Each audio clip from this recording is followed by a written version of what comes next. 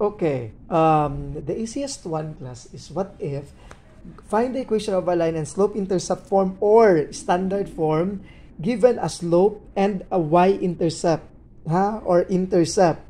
Pero ang ibig sabihin talaga ng slope at saka intercept, y-intercept talaga yung intercept doon. So, paano to? Meron tayong tinatawag, class, na slope-intercept form. And slope-intercept form is y equals slope-intercept form. Yan, alam nyo yan, tama? So, I'll just copy the form. Class, substitute lang. Ilan si M? 2. It becomes 2x. Ilan si B? 1. So, 2x plus 1. So, ito na ang answer mo. The equation of a line in slope-intercept form is y equals 2x plus 1. Ito ang slope-intercept form. Pero what if the question is find the equation of a line in slope-intercept form and standard form? Okay, ano man ang standard nito? Ilipat si 2x sa kabila. So, it becomes negative 2x plus y equals 1. Tama?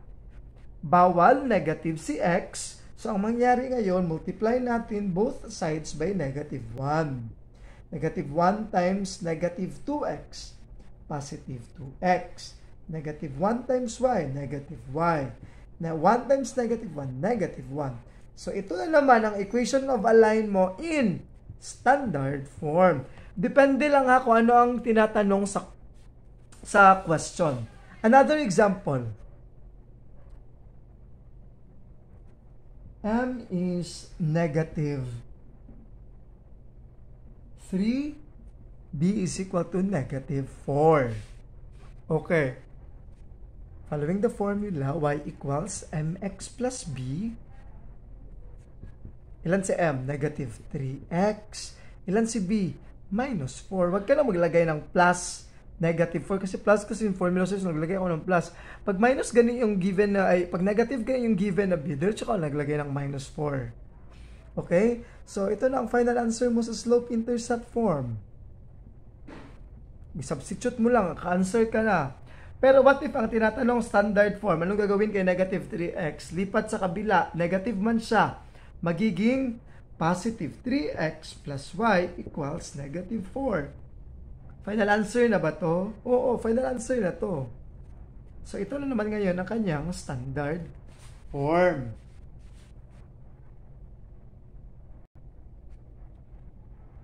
Okay, let's see kung sino nakatama sa number 3 at sino rin nakatama sa number 4. Let's solve number 3. Y equals mx plus b. Substitute, what is our m? Negative 5x. What is our b? 10. Okay, ayun. O, meron ka ng slope-intercept form. What if, ano ang standard form ngayon? Ano kaya? So, lipat sa negative 5x. Negative man siya, class. Paglipat, magiging positive 5x plus y equals 10. Final answer na ba to? Yes, final answer kasi hindi na naka-negative, hindi rin naka-fraction. So, ito na ang final answer mo sa standard form. Okay? Number 4.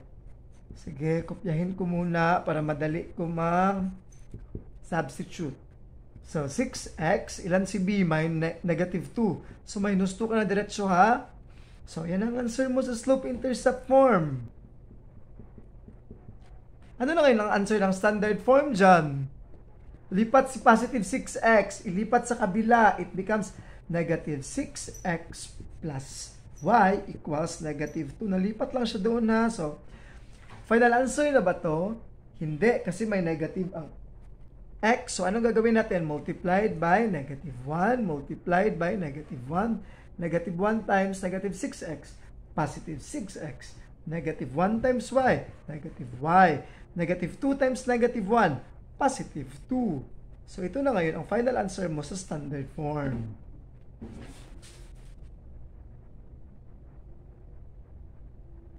Okay, let's see kung sino nakatama sa numbers 5 and 6. Sige, let us solve number 5. Y equals mx plus b.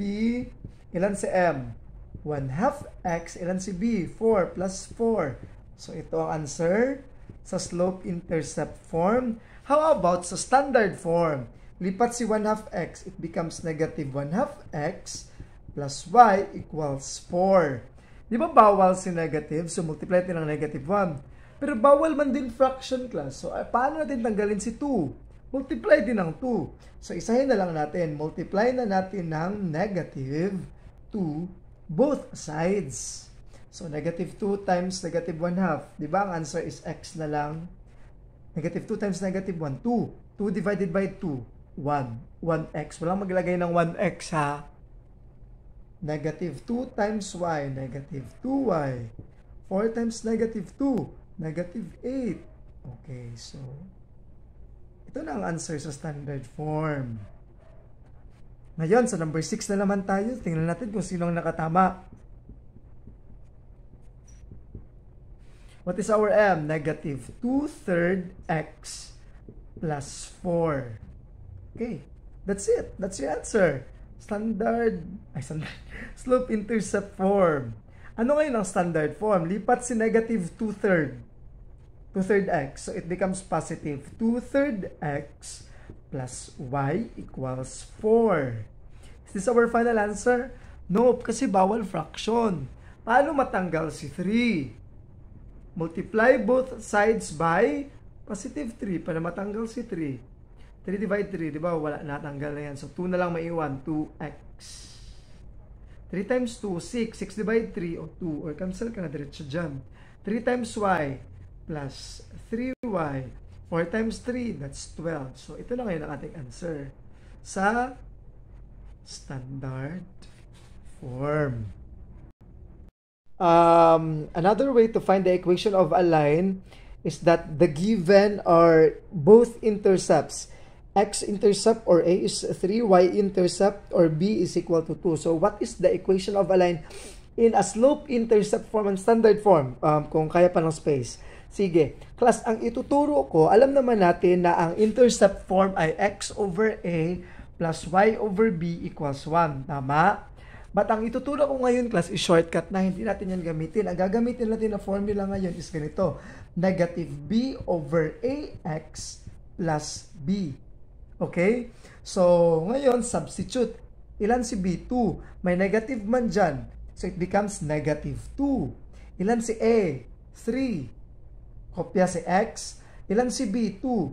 Plus 2. So, this will be our equation of a line in the slope-intercept form. Okay? Yan ang shortcut. Pag ito ang gagawin natin, class, matagalan tayo, pero easy pa rin to. Pero ito ang pinaka-easy sa lahat. So, in standard form, ano ang answer nito? It becomes 2/3 x. Lipat si negative 2/3. It becomes positive 2/3 plus y equals 2. Paano matanggal si 3? Multiply 3 both sides. Final answer, 2x plus 3y equals 6. Ito din ang sa standard form. Okay? Another example daw.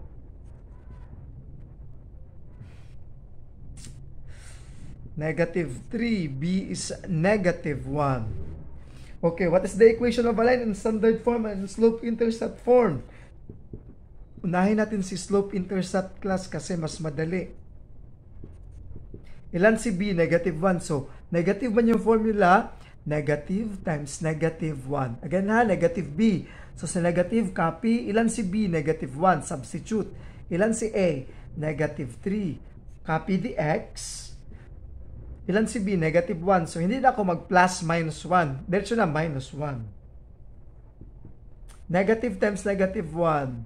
Positive 1. Oh, ito lang answer mo. Y equals negative 1/3 x minus 1. Ano naman ang kanyang standard form? Lipat si 1/3, class. Sorry ha, kasi wala na masyadong space. So, it becomes negative 1. It becomes positive. Negative 1 na lang maiwan dito. Nalipat naman to sa kabila. Paano matanggal si 3? Multiply both sides by 3. Ano ang final answer?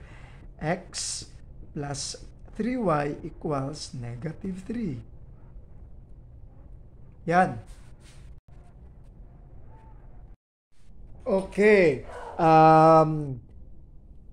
Ano kaya ang answer nito? So, copying the shortcut class negative b over ax plus b, substitute natin yung mga values ha. So, negative man yan dyan. Ilan si b? Negative 5. Hindi yan siya negative 5 kasi may negative tapos may negative pa dyan. So, ilan si a? 3. Copy the x. b is negative 5. So, what's the answer now? Y, negative times negative. That's 5/3 x minus 5. O, yan ang answer. Ano naman ang standard form? Lipat si 5/3 sa kabila. So, it becomes negative 5/3. Bakit nasulat plus? Negative 5/3 x plus y equals negative 5. Paano matanggal si negative? Multiply natin ang negative. Paano matanggal si 3? Multiply natin ang 3. So, multiply na natin, isahin natin as negative 3. So, ang answer is negative times negative, positive na. 3 divide 3, cancel. So, may iwan 5x. Pangit ng 5. 5x. Negative 3 times y. Negative 3y equals negative 3 times negative 5, positive 15. Okay, ito ang standard form. How about number 4? Y equals negative b over ax plus b. Y equals, ilan si b? 6, negative 6. Ilan si a? Negative 2. Ilan si b? Plus 6. Negative 6 divided by negative 2. Ano ang sagot? The answer is positive 3. Dalawang negative, positive. Plus 6. So, ito na ngayon ang ating slope-intercept form. Ano ang standard form? Lipat si 3x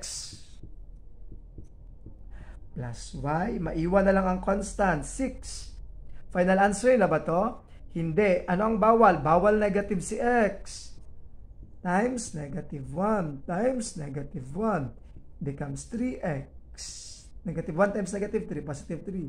Negative 1 times y, negative y. 6 times negative 1, negative 6. So, ito ngayon ang ating answer.